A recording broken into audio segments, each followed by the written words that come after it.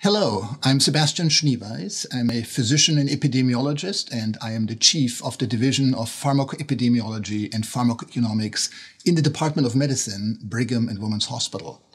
The research in our division focuses on improving medication treatment in clinical practice through evidence generation, evidence translation, and evidence dissemination.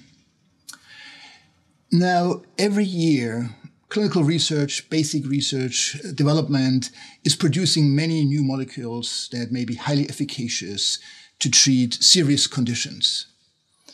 Every medication has potential side effects. Every medication needs to be used in certain ways.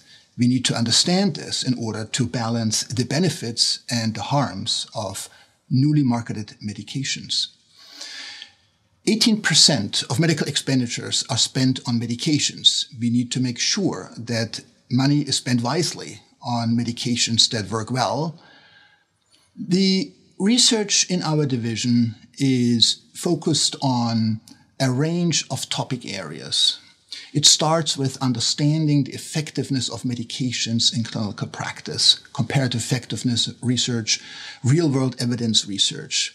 We also have a research portfolio on the safety of medications, where we often need very large databases with many patients in order to identify rare side effects, in order to identify side effects that might occur months and years after starting to use a medication. We are hosting the Sentinel Innovation Center by the FDA in our division in order to further our knowledge on the safety of medications. We have a research program on the cost effectiveness of medication so that we understand how much incremental value comes at what incremental cost in order for decision makers to make informed decisions on these matters. We have a research program on the physician prescribing patterns and the utilization patterns by patients, whether patients are adhering to the medication as it was prescribed, are they using the medication as long as they were thought to use them. We have a program on regulatory science where we are understanding how medications are investigated and tested before they are approved and how there is a safety surveillance in order to make sure that safety issues are recognized in clinical practice. And we have a program on disseminating evidence and implementation science. How can we transport this knowledge to change clinical practice?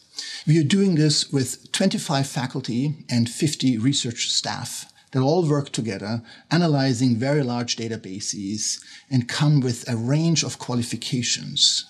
Our faculty are physicians, are epidemiologists, are biostatisticians, are computer scientists, are lawyers, are health services researchers, are social scientists, because only together with all these disciplines working together, we can really move the needle in a productive way.